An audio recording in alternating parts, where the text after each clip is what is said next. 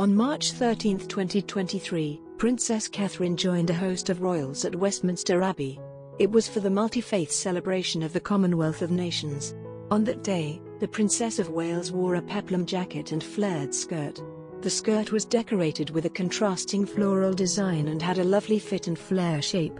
She wore Princess Diana's sparkling double-drop sapphire and diamond earrings. Also, she wore a feather brooch, which was a gift from King Charles. She wore a navy hat with a large saucer brim and a bow.